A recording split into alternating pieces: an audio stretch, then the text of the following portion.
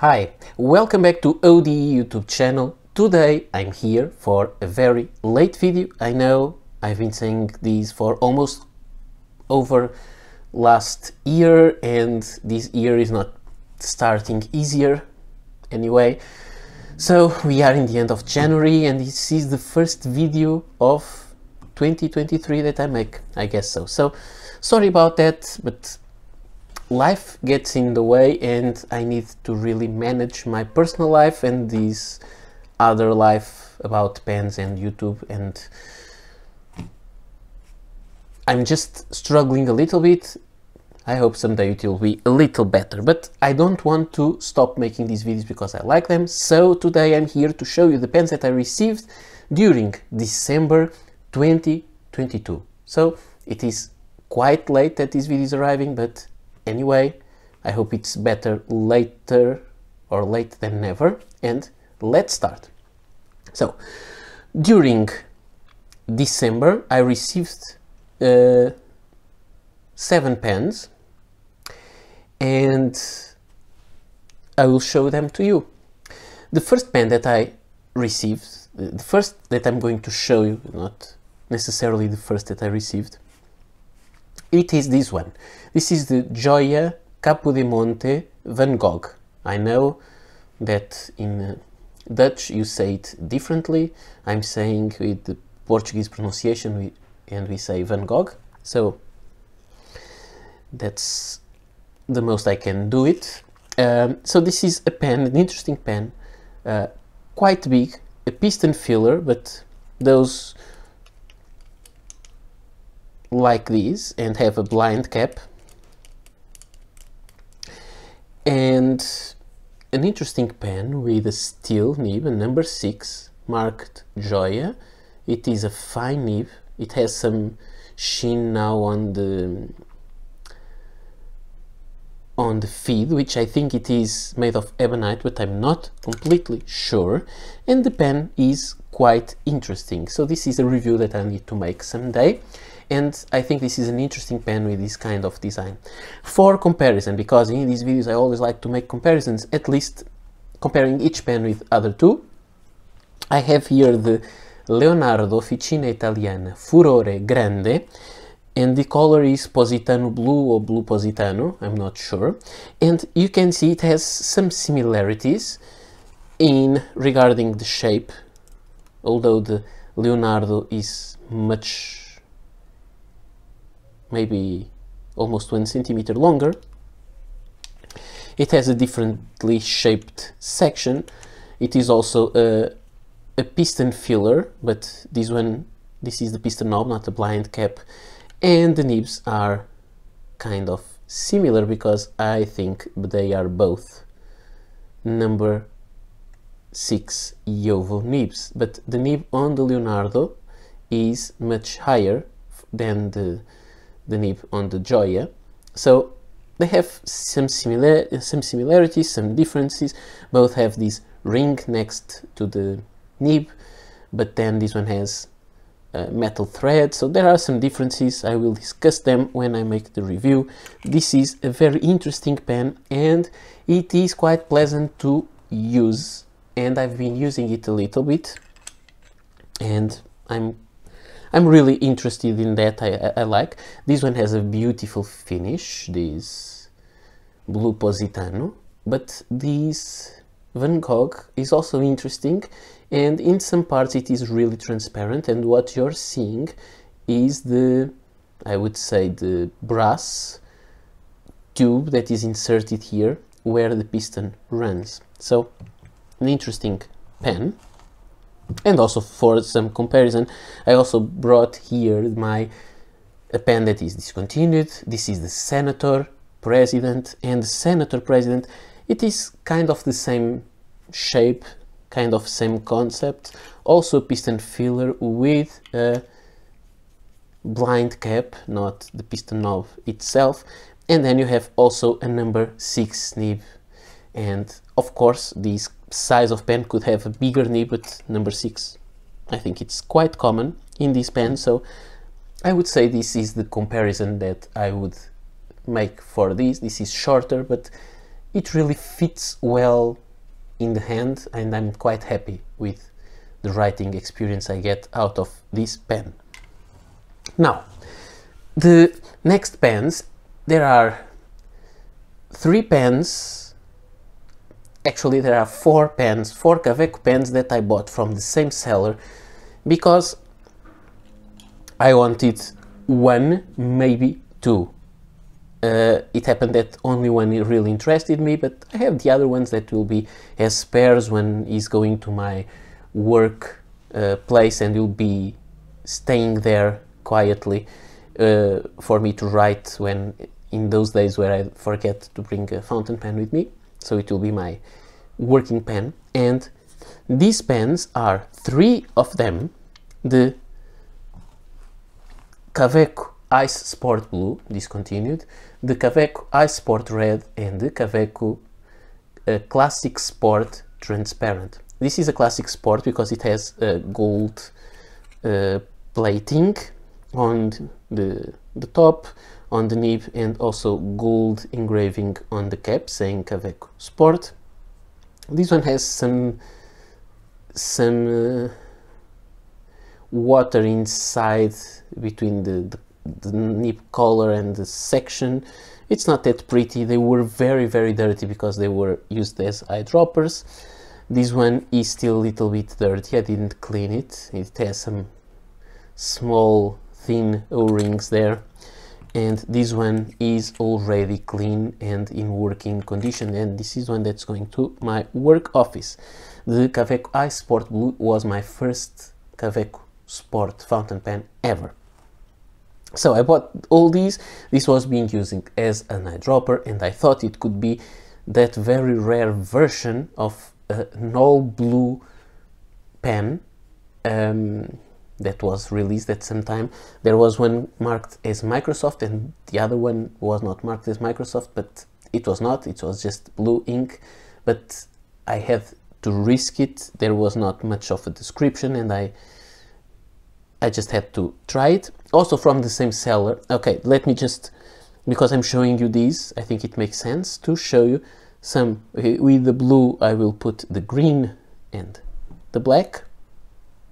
With the red I will put the pink and orange, and with the classic sport transparent I will bring the transparent by Diplomat. As you can see there, this is quite rare and an older version, and you have here also the black crystal, which is the same pen but with black engravings, black medallion on top and black nib. So just for some comparison purposes, and I think this is quite interesting, not really new to me. That was I cannot say it was unfortunate, it's just like it's not even bad luck. I just wasn't lucky. Sometimes we are lucky and we find stuff that are really amazing just because they are not, the picture is not good. Sometimes it doesn't work in our benefit, and that's okay. Sometimes that happens.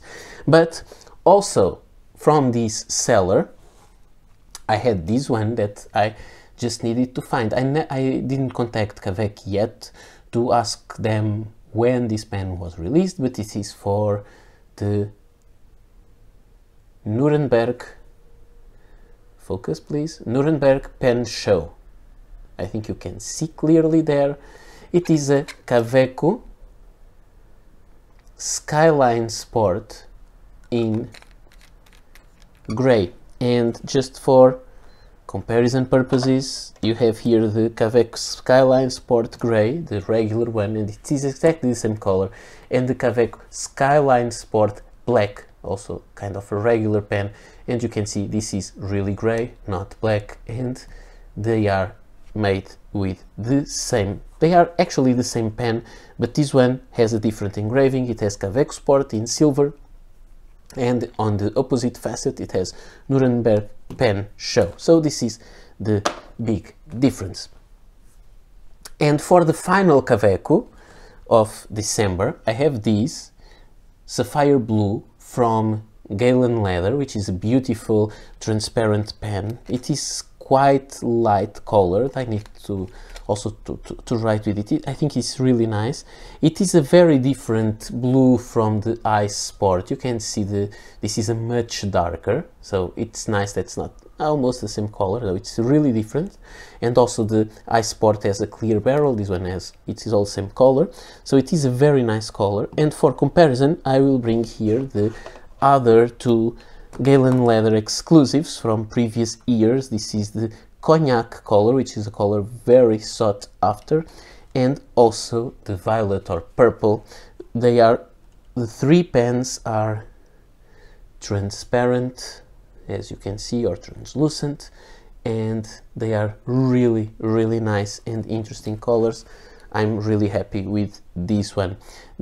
All these Galen leather have gold color, so they are all classic sport pens. I think it was a nice Kaweco Sport month because I got two that I didn't have in my collection, of course, because this was just a new release. This one was some older one, and I'm quite happy about that, even if these are not the ones that I wanted for me. But after they will be cleaned, maybe these can used for trading with someone, for exchange with something that I really need, or just for a small giveaway. It's someone at work that wants to try a fountain pen. I can, after they are clean, they are good enough. Just if someone wants to dive into fountain pen universe, or even in Kaweco world, which is kind of an addictive world, as I know, and most of you know also, but for me it's really addictive because it is something endless. I have almost 200 Kaweco Sport pens. So let's go for the final pen, and we have here, just to go back, this is an Italian pen, the Gioia. The 5 Kaweco pens which are German, although this one is a special edition for Galen leather in Turkey, but it is a German pen. And finally we have a Japanese pen that I needed to have, and it is this one. This is the Platinum 3776 10th anniversary, because there is the the Platinum 3776, which is a very famous model. I don't have the regular one. I think I will have to buy one. Not that I wanted that much. I think I don't need another platinum pen just to try how it writes, but I think it will make sense to have this kind of complete collection. So to have a regular 3776, I don't have it. So they have these rounded tops. This one has the 10th edition. It has a serial number here on the bottom, and it has a different nib from usual, as you can see. It is a cartridge converter pen. I bought the M nib, and this pen writes wonderfully. It's really, really a nice pen. Let me just show you some for comparison, and the ones that really are the reason that made me buy this one. And so in December all these pens were bought by myself. They are not gifts or samples for review. I have this one, which is the Platinum 3776 gathered in black. It was also made at least in Bordeaux, in Burgundy. So let me go back a little bit. When the Platinum 3776 model was released, and I guess it was in 1978, because I think it was in my birth year. No, I'm no longer sure, but I think it was made in this version. It was slightly different back then, but just slightly different. But this is the kind of a modern version of that pen that was made until very recently. As far as I know, it has been discontinued. and it is the 3776. It's gathered because that's the name they give to these things, these ridges. This is not the Century model. The Century model is the one with the domes. This one is a click capping pen, so it's different from the Century model, which is a screw fit pen. But as you can see, although this is a reference to the 3776 Century, they actually made a reference to the 3776, not Century, the older one, the kind of the original one. So it's kind of strange, the strange option, but I think it was fun to have the same kind of thing. When I look at both pens, I would say this is more similar with these 3776 gathered than with the 3776 Century. But this is an option, it is a valid one. The only big difference is the screw cap.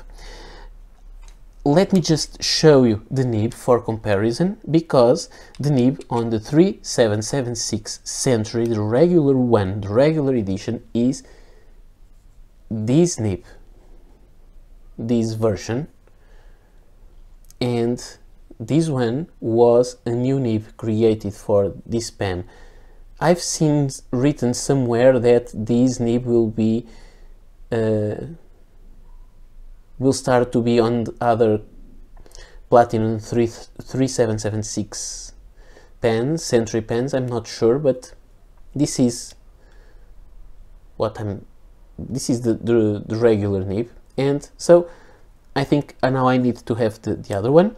And just for further comparison, I have also, which is also an extra motivation to get this pen, was this one, which is the Platinum Glamour, which is a very strange pen. It is a shrinked and fatter version of the 3776 Gather. This is Platinum Glamour, and it has a very wide nib regarding the shoulders. It's kind of a cartoon of a pen. These are all cartridge converter pens. This is also, but this takes international cartridges and not platinum specific cartridges, because they are too long to fit here. And you can see this is an interesting pen. It is the same design as this one, but with very different and kind of comical proportions. But you can see they are really the same. Let me cap this one again. This is very fat and small. No, sorry, I don't want to force anything, and I'm getting a little bit confused. I don't want to mess anything. So I think you can see some kind of evolution here, and I would say the missing link here would be the regular Platinum 3776 Century, which has rounded ends but makes the transition between this and that with the threaded cap. So it's the biggest difference, and I think this is really interesting. I need to get one of those, but sometimes we need to check our wallet and think if it makes sense to spend more money right now on more pens. So this, I'll make the review of this one someday soon. I wish I had the 3776 Century to make a more interesting comparison. I already had one once from Appleboom as a loan, but I don't have it anymore. So we'll see how we'll fix that. These were the 7 pens that I got last month in December 2022, and now we are in January 2023, and let's see what is coming. Now there are a couple of things that I already received, but I didn't have the time, and I made the unboxing videos. I didn't have the time to edit them and to post them, so I think they will be included in the February videos. Sorry about that, but I really want to put here some more content. I know that some unboxing videos are more kind of entertainment and not that much information, but I think all this is important for the channel, so I will put these videos out someday. I cannot promise any regular rhythm right now, but I'm not quitting YouTube yet. So this is all I had to show you today. I hope you enjoyed this video. Don't forget to like, subscribe, share, do whatever you want, and I hope you enjoyed, and I hope to meet you here soon again on the channel. So see you next video. Bye.